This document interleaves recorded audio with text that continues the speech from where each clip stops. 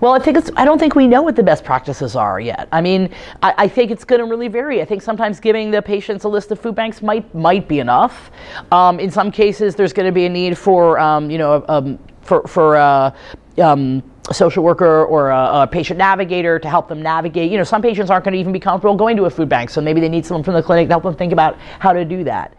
The one thing that I think is really important that we found in our earlier study is that when you're screening patients for social needs, it's important to ask them if they want you to intervene, the clinic, if they want intervention from the care team. And that's a really important distinction, right? We found that only about 20% of the patients who had a positive screen for social need actually wanted the clinic to intervene in some way. So I would strongly recommend that be considered a best practice. Like, don't just screen and then assume the patient wants some kind of intervention. Ask them if they want an intervention, right? It's going to make a big difference for the healthcare team's burden, the work burden, the workflows involved. And then you don't want patients getting calls from the clinic that they don't want. You know what I mean? Like, someone might say, yeah, I'm housing insecure, but I'm sleeping on my sister's couch and I'm good. I don't need you to intervene. I've got it covered.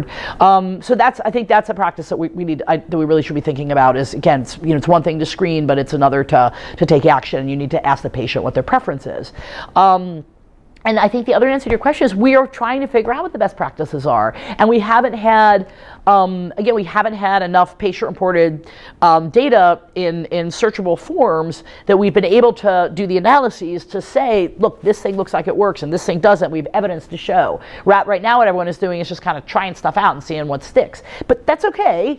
But it's not what we need for the long term. We need to have data on patient report. We need to be looking at patient-reported social needs in conjunction with community level social factors, and we need to be looking at which kinds of patients, is it pediatric, is it diabetes, perinatal, like which patients need what screening and what intervention to have some kind of outcome, some kind of benefit to their health or to reducing utilization costs, et cetera. But we can't do any of that until we do these analyses to figure out what the data shows, and we haven't been able to do that because we haven't had the data.